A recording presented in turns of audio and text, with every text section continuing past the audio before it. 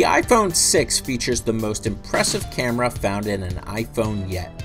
In this tutorial, we'll explore a few of the unique new features the iPhone 6 offers. Let's start by opening the camera app. First, let's make sure we're into photo mode by sliding the wheel at the bottom. You may be aware that you can tap on the screen to focus your camera on a specific subject. Did you know that you can also tap and hold on the screen to lock your focus and exposure? Locking focus and exposure is great for events where you are constantly moving the camera or the light is changing, like a concert. Just tap anywhere on the screen to go back to autofocus. Next, we'll explore our options with slow motion video by sliding over to the slow-mo option. Think of your videos as a series of pictures, which we call frames.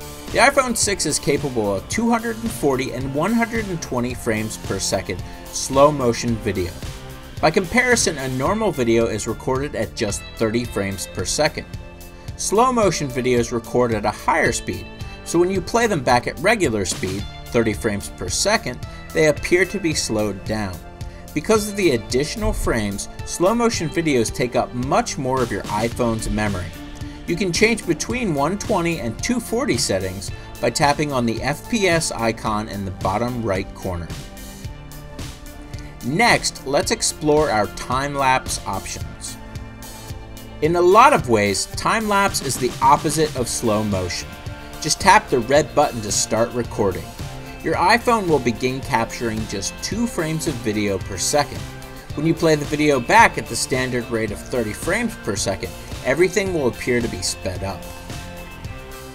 For our next 2 features, let's hit the home button and tap on the gray gear icon for settings. Then we'll scroll down to photos and camera. At the bottom of this menu, we'll find options for adding a grid and options to record video at 60 frames per second. Turning on the grid feature superimposes a grid of lines across your screen. These lines can help make sure your photos are straight and centered. Finally, the 60 frames per second option for video allows you to record more realistic and fluid motion, and is ideal for sports videos or anything with fast motion.